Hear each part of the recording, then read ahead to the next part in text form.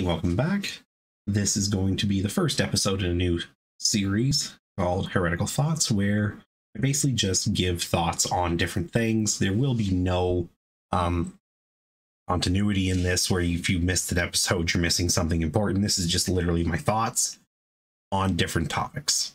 The topic I'm going to cover today is the new shade paints. Everybody should know contrast paints are getting some new stuff this weekend. I think 25 new paints. And the shade paints are being reformulated and shrunk down to contrast size pots. So like a 25% reduction in size. That's bad enough, but I think the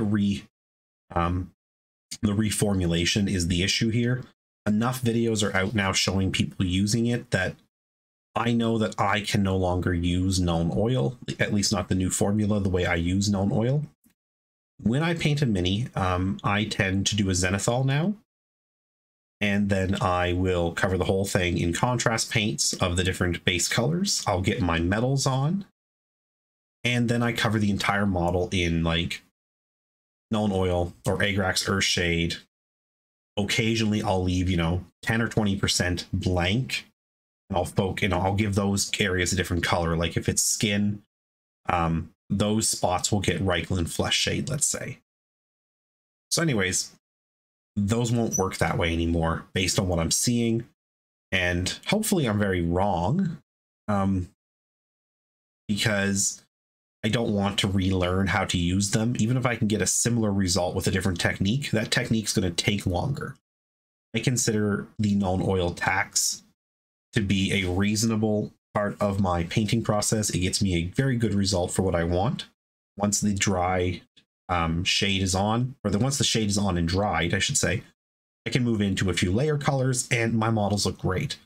Deep dark shadows in the recesses and really nice vibrant colors on top, if that's what I'm going for. This new stuff works more like contrast paint though, meaning that if I slather this onto a mini, any flat surface, any like very low detail section is just going to leave or have like splotches left behind, like you would putting contrast paint over, your standard marine. I don't want that. I don't want black splotches here and there. I want it to do what it always does. I paint the mini with the contrast paints. I slather it in Nuln Oil and I set it on its base and I leave it. And by the time I come back, it's all run down into the recesses, made it nice and dark, and all the rest of the paint is just darkened. And I do that for two reasons. One, I like the result, but two, I just want the contrast paint to have sort of a seal. This way I can go and paint the layers, water them down as much as I need to, and not worry about rubbing the contrast paint off. So that's also, again, part of my technique. If I can't just slather the contrast paint on because it's going to leave weird streaks and stains and splotches, that means I also can't just use layer paints the same. I'll have to find some other way to make sure my contrast paint is sealed, because I don't think adding contrast paint on top of contrast paint's good enough. And that is, again, what it looks like. I really feel like to save money and time in the paint production process, they've combined how they make contrast paints with something different. And it's basically like the original shade process condensed down or dumbed down into a contrast paint process. It is probably what they've done as a way to save time and money. And a lot of people use the shades sort of like contrast paints. Prior to contrast paints, I had painted a big unit of Skaven using just shade on top of a white paint. And they turned out really nice, but they weren't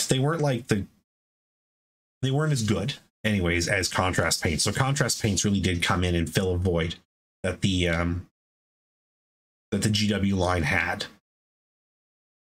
But the shade is not a void. The shade is like, it's like a cornerstone.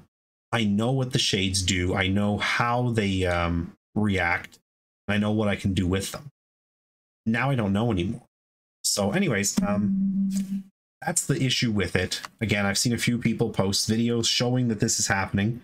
And so my reaction at first was, it's not that big of a deal, till I saw like the third video and said, okay, maybe this is a deal that I should pay attention to.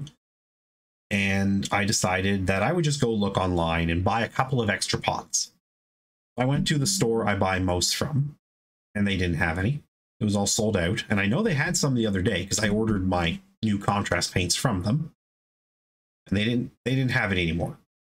So I said, oh, okay, well, maybe they only had one or two in stock and they've been bought. It's fine.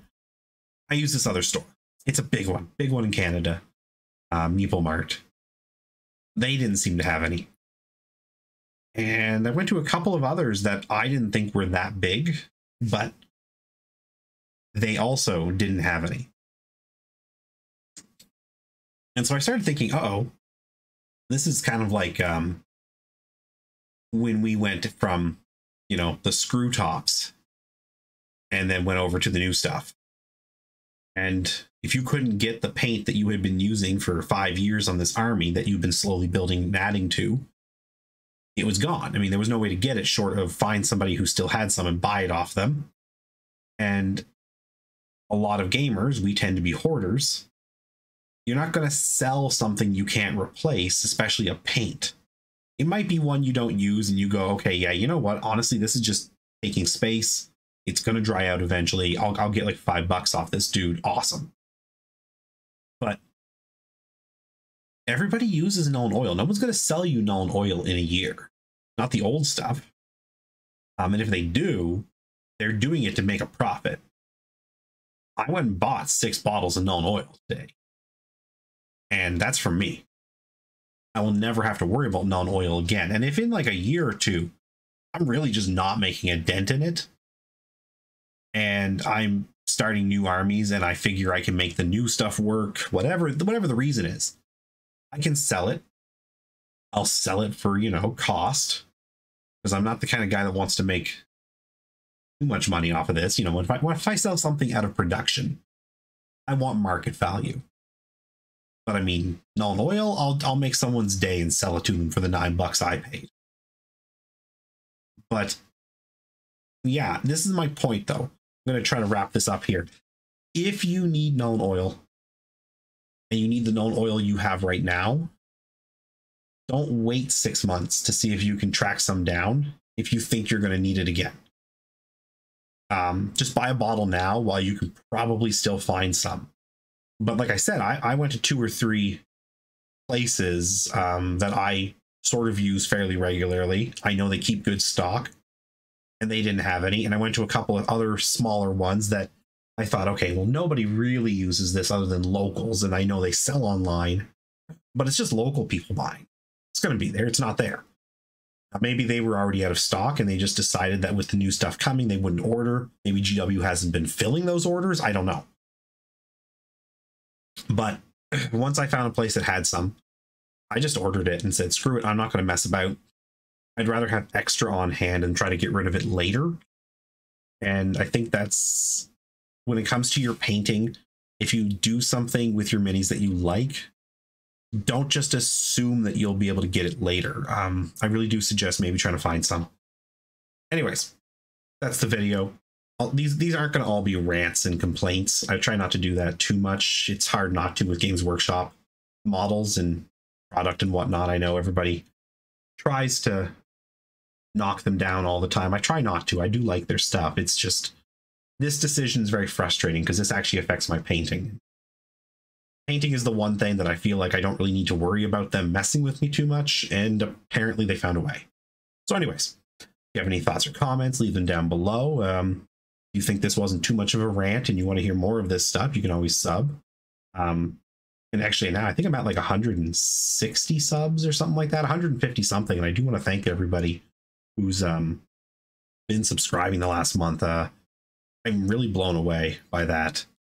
I keep seeing that number go up, you know, by a few every day, and I'm just blown away. Like, I can't like express enough how, you know, kind of honored I feel that people actually want to hear what I say or look at my minis. So that's really cool. Oh, I gotta go let my dog here in a second, so I'm gonna wrap this up right now. If you have any thoughts or comments, leave them down below, and everybody have a great day.